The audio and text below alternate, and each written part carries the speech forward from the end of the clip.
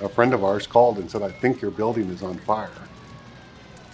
I felt panicked because I could see this huge fire.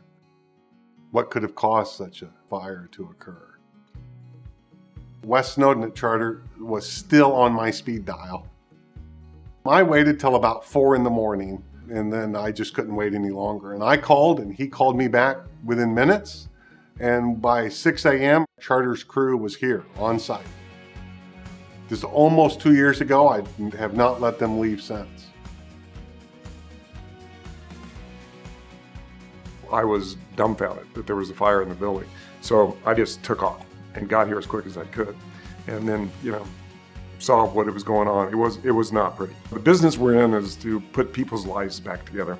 And sorry, but this was different. This was the family's building. And that was, I'm sorry, it was tough.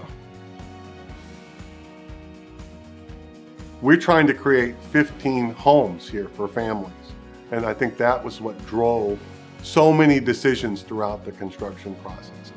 They've been here every step of the way in trying to sort out what to do, what to build, how to do it. He wanted to get it right for the community. This is the first time a new apartment building's been built around here for a long time, and they just knocked it out of the park. They didn't want the stigma of what had happened here. So our job was to change the appearance of this building. I think we can safely say now the building is so different than what it was. It's so renewed and refreshed and rebuilt.